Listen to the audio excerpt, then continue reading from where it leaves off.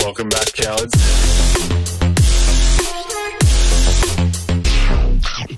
Welcome back, cowards. It's another week, it's another episode of Mitch Eats. Last week, we went back to our roots a little bit with a worst reviewed food video in Brisbane. Got a lot of love on that, some really good views, some really good engagement, and we got tons of new subscribers. So welcome to the Coward Club if you haven't been here already. We had some scheduling issues this week. I had some stuff booked with a restaurant to film. Unfortunately, it didn't work out, so I've had to push that back a little bit, which means I was kind of scrambling for an idea. And last week it felt really good to go back to sort of this place, doing things that I started off doing that people really enjoyed. And so I thought I'd take it all the way back to the OG episodes. So this is an episode of Mitch Eats random shit that he found at the Asian grocer, which is how this channel originally started. So today I'm getting really, really gross.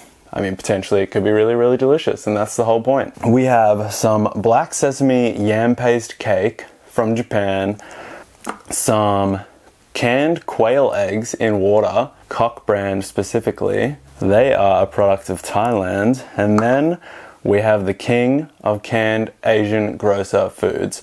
We have a pork leg with mushrooms in a can. So what we're gonna do is we're gonna open them all up, we're gonna eat them, and I'm gonna let you cowards know what they're like, because I know you don't want to taste them yourselves. So this yam paste, I'm pretty sure it has to be cooked. It's very squishy. It reminds me of those toys you had as a kid where they would like slip through your hands. Extremely phallic, very sex toy adjacent, and that's kind of what it feels like. So I'm gonna slice her open, cook her in a pan, and tell you what it's talking about.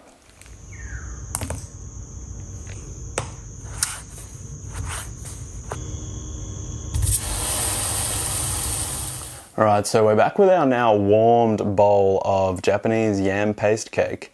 I'd actually think it might be a lie that this is from Japan, because all Japanese food is good, and this does not smell good at all. It smells kind of seaweedy, like the ocean, which I was not expecting. I thought it was just like a potato product, so I'm not 100% sure why it smells of the ocean. I don't know if I cooked it long enough. I kind of just wanted to like toast it off, I guess, but it didn't really seem to do much. You can see it's still quite gelatinous. So yeah, let's just give it a whirl. Tastes like literally nothing. It tastes like boiled water with a tiny hint of the ocean in it. The texture is really wild.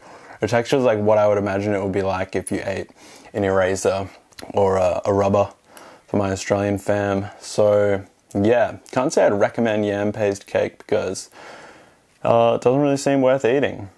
I think I might wash that down with a canned quail egg.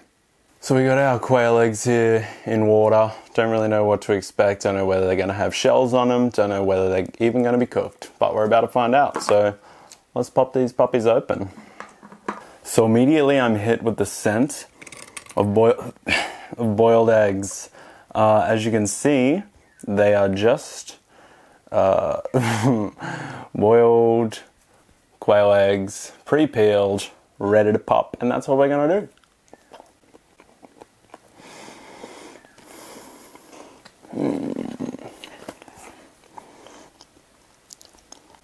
Okay. Oh, I need some water.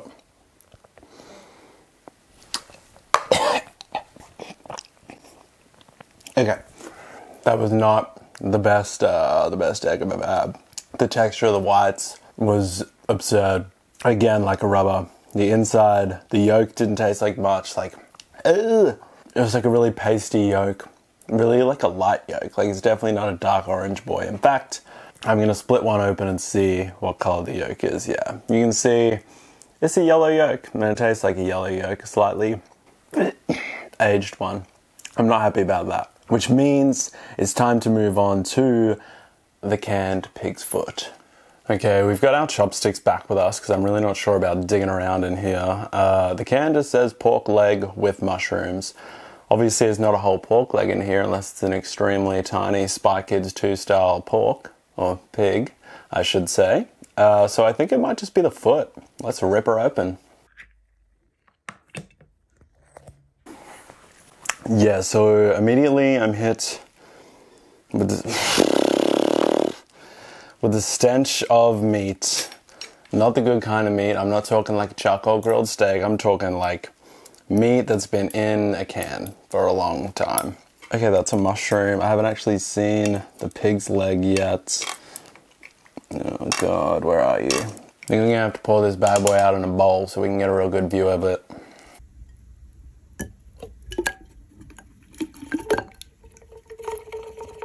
Okay, so you've got some skin in there, you've got some fat in there, you've got some bones in there. It looks absolutely disgusting. So the best thing I can think of to do is eat it. Now, I've just had a message from my friend Chloe, who we've heard about before. She always roasts me for not eating things the correct way. But unfortunately for her, I've completely disregarded her advice and I'm just going to eat it straight from the can. There's some recipes online that make it sound like it could be kind of... that it could be kind of nice, but it's not what this is about. This is about just eating things from a can, non-perishables. So here goes nothing. Ooh, good.